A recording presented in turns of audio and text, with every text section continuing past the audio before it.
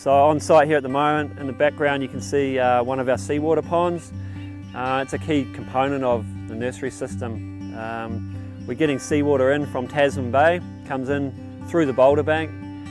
We fill up these clay-lined ponds, so we don't need to line the ponds with any plastic or butanol lining. We can just use the natural clay. When the water comes in, it's really quite clear, crystal clear almost most of the time.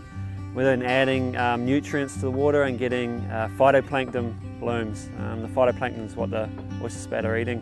So yeah, we can handle 2 tonnes of spat. Annually we're producing about 13 tonnes of spat.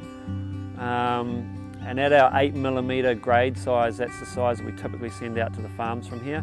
That's roughly between 20 and 30 million oyster spat per annum.